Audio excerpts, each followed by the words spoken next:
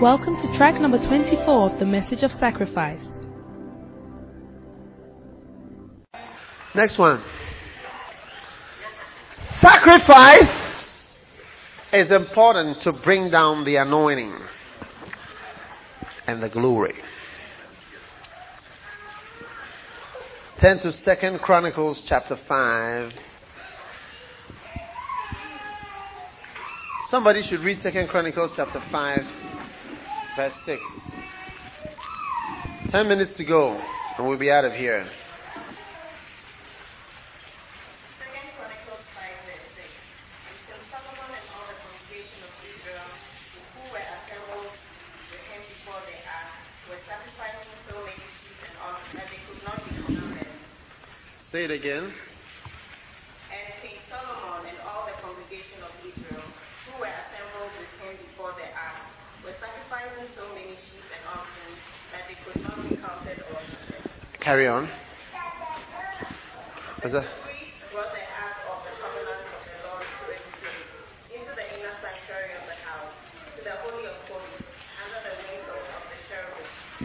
For the cherubim spread their wings over the face of the ark, so that the cherubim made a covering over the ark and its poles. The poles were so long that the end of the pole of the ark could not be seen in the front of the inner sanctuary, and they could not be seen outside, and they were there to this day. All right, verse 13. In unison with the trumpeters and the singers were played the song heads with one voice to praise and glorify the Lord. And when they lifted up their voice, accompanied by trumpets and cymbals and instruments of music, and when they praised the Lord, saying, He indeed is good, for his loving kindness is everlasting. Then the house of the Lord was filled with sound. Amen.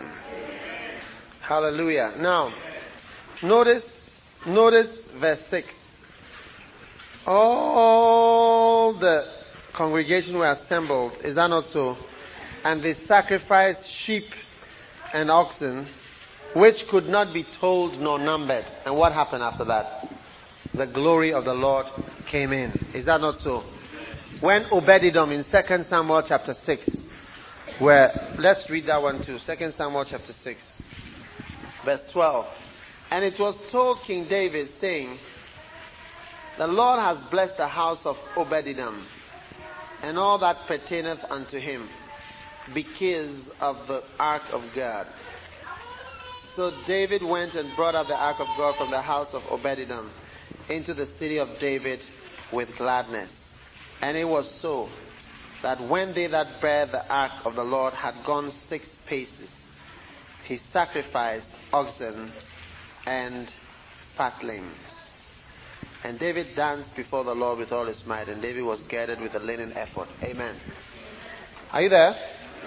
This is the story of when David was bringing in the ark. The ark of God represented the glory of God. Amen. Notice. Are you there?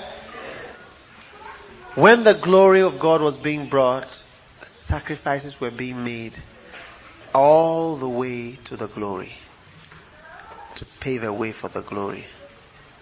Hallelujah. When Catherine Kuhlman, a powerful woman, minister of God, full of the anointing and full of the glory, spoke of the glory, sometimes in the office, the anointing would come into the room.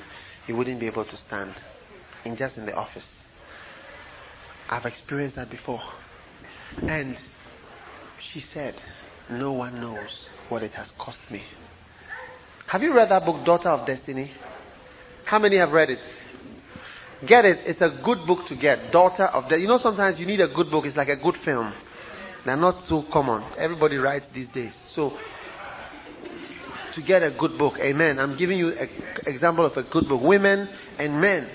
It's a very good book. Daughter of Destiny, Catherine Kuhlman. It was written by Jamie Buckingham. Very, very good book. Her story and her life and what she went through. It's so powerful. Anybody who's interested in the glory of God and anointing of God should read that book. And it's very well written. You can read it and be blessed. It's called Daughter of Destiny. Have you read it? You get one and read it. Amen. Now listen. Hello? Can I speak to you? She said, no one knows what it has cost me. Because she had to leave her husband. Because the husband she had was somebody's husband. She's also a human being. And she also went for somebody's husband. So she had to leave him. And it cost her so much. And women's main vision in life is what? Husband, child. Is that not so? So when a woman is leaving her husband that she has been able to acquire, she's leaving her main point, her main thing that she has in life. Some of you women don't agree.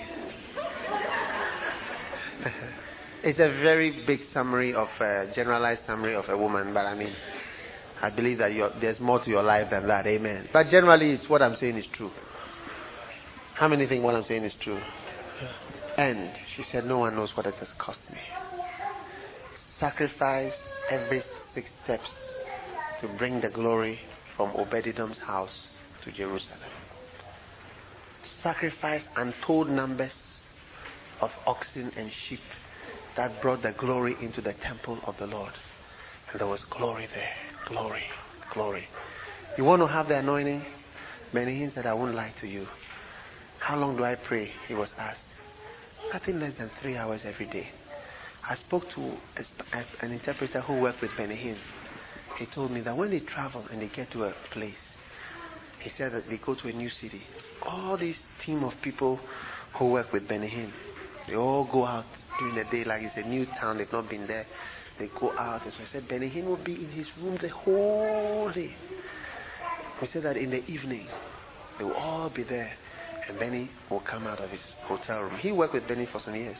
And he said, he'll come out of his room. He said, guys, are you ready? Let's go. That's all. And they go to the crusade. And they can. He said that for one thing that he has learned from Benny Hinn is the anointing and the glory. He said that there are times that on the stage, it's thick like a cloud that you can touch. Thick on the stage. Very heavy presence, like you are walking a real cloud. It's very wild. He said that for one thing that he has seen for the years that he worked with Benny Hinn is that thing of the anointing. And no one knows what it costs somebody to be in the anointing or to have the anointing. Sacrifice all the way. You don't even pray for 5 minutes and you want the glory of God on your life. You don't even pray for 30 minutes and you want the anointing and the power and the healings. It's not like that. Go to your Bible and see. You've got to sacrifice to bring in the glory of God on your life and your ministry. End of message. Amen. Hallelujah.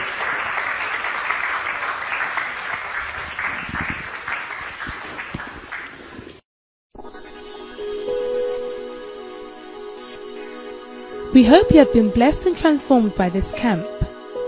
To get the most out of it, you will need to listen to it over and over again. Make sure you listen to all the other camps in the Makarios.